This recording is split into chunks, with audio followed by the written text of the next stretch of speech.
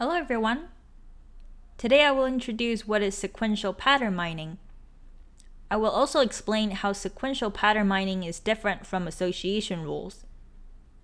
Last but not least, I will show you how to implement sequential pattern mining in R using the algorithm cSPADE from the package arulesSequences. I will start by introducing the idea of a sequence. A sequence is a series of ordered events. For instance, after you watch Harry Potter 1, you're likely to watch Harry Potter 2 and then Harry Potter 3 and so on. Here's a consumer retail example. After buying a camera, the customer is likely to buy a color printer to print out the photos. And then a few months later, the printer runs out of ink, so the customer is likely to buy color printer ink. The business utility of sequence mining is that if you can predict the next product customers will buy, you can deliver a targeted advertisement, stock up on these goods in advance, and shelf or package them together. And finally, let's take a look at a healthcare example. Let's say we have a patient with lung cancer. They may start with PBC treatment, which is platinum-based chemotherapy. If the disease cannot be controlled, then they progress to anti-VEGF treatments, which inhibit the vascular endothelial growth factor. And then they progress to EGFR treatments, which are tyrosine kinase inhibitors. And the scientific utility of this type of sequence mining is that we can uncover the patient journey. We can understand how people progress from one treatment to the next. We can also recommend what the next treatments should be based on what the patients had experienced in the past. I also want to draw your attention to the fact that sequential pattern mining is different from association rules. Sequence mining handles temporal data. The outputs look like A to B. It's interpreted as A is likely to happen before B. On the other hand, association rules usually cannot handle temporal data. The outputs look like A, B. It's interpreted as A and B are associated and happen closely together. And this is what you will get using these Python functions a priori and association rules. Now let's delve into the R code and see how we can uncover interesting, frequent patterns from repeated observations. The link to the R code is provided in the video description down below. We will be using a sequence mining tool called cSPADE, developed by Zaki in the year 2000. I encourage you to read the original paper to understand the inner workings of the algorithm. But today I will only focus on the practical side of things, showing you how to implement the algorithm.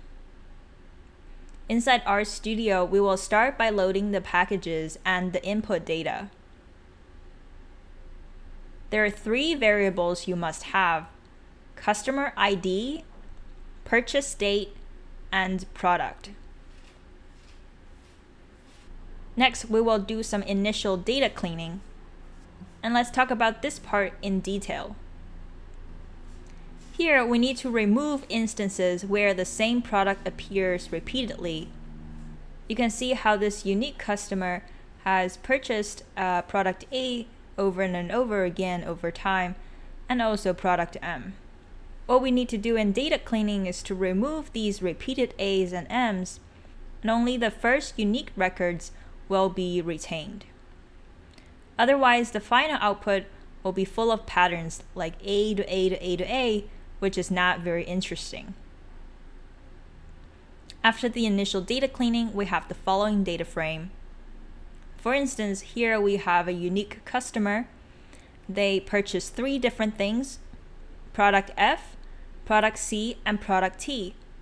An item ID refers to that FCT happened in this sequential order. We also need to do some cSPADE pre-processing, which is basically relabeling the variable names that we just saw so that cSPADE can understand the input data. And what these lines of code does is very simple.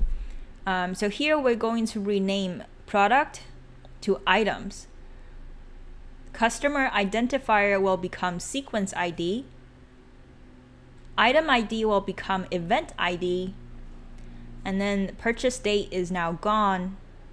We also have a new variable, transaction ID, which shows you how many rows of records you have. Now we will run the cSPADE algorithm. We will increase the parameter support to restrict the number of output sequences. Here, support equals 0.001, which means I only want to see sequences that occurred in at least 0.1% of all customers. And now we will output results to a CSV so that it's easier to read. The resulting CSV file looks like this. I have 3 variables here. Sequence is the frequent sequences that we are looking for. Support shows how often this sequence has occurred in the population, and pattern tells us whether this is a 1-item sequence, 2-item sequence, or 3-item sequences, and so on. Here, what we are seeing is that 57% of all customers have purchased product M. If we scroll down, we will see 2-item sequences. What this means over here is that 14.69% of all customers have purchased item M first, followed by product T. And following the same idea, let's take a look at a 3-item sequence. Here it's showing that 2.8% of all customers have purchased 3 things in a row. They purchased product M, then they purchased product F, and finally they purchased product T. So you're going to see that as you go down the list and increase the number of items in a sequence, you're going to find that it's becoming increasingly rare for people to have experienced this exact series of events. Now this is the end of the video. Please give me a thumbs up if you learned anything new from the tutorial. Thank you very much for your time and take care.